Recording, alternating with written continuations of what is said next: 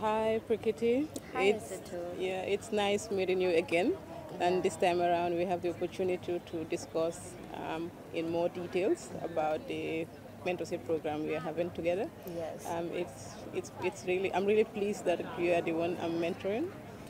And for me, what I would advise you is you need to be very committed, read a lot, because with that you get to understand the process much better. And I think I'll say you've already informed me that you'll be following Loss and Damage. Yes. So I'll share this very interesting publication that was done this morning, which I happen to be one of the people who were interviewed. It was done by Chatham House, which is very useful about loss and damage financing, since you are following loss and damage, and this is an issue. This is a hot cake or an important issue being discussed in this COP. I think you will find it very useful. So how do you see the negotiation process this first week? I wish I had this kind of guidance or this kind of access to the documents before, because I was in COP26 as well. And it feels like COP27 is my first COP, because in COP26 as you said, I didn't have any like mentor or instructor or guidance. I didn't get any guidance to what to follow and what to not.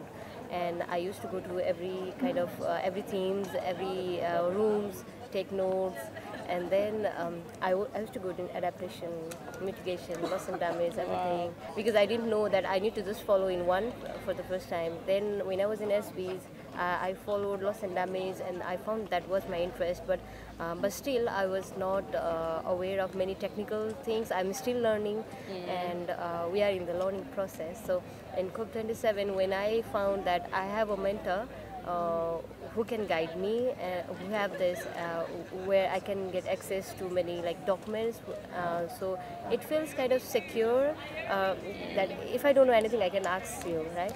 So before it was not the things. I used to get confused, I used to get lost, and I used to find it by myself, and yeah. But now I have one whom I can ask something, so yeah, that would be great if you send me something related to loss and damage, and also specific to finance, loss and damage finance facilities. I think with IIED, they always emphasize this as a junior negotiator when you come in. Yeah. Try to identify a topic or an agenda item that you are so much passionate about and follow that one.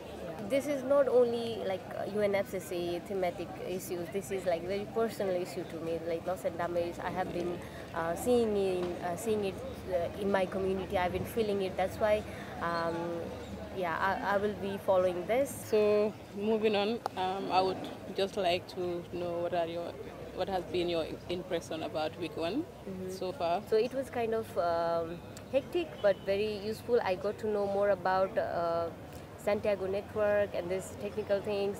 Before it was very like jargon, but now I am trying to understand this.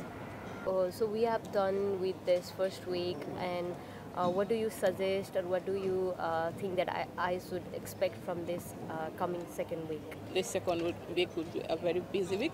We would be here till late at night, because so far we are only able to agree on one agenda item, which is the fourth review of the adaptation fund. Yes. We've had an agreement on that. With regards to the other agenda items, we are still negotiating on them.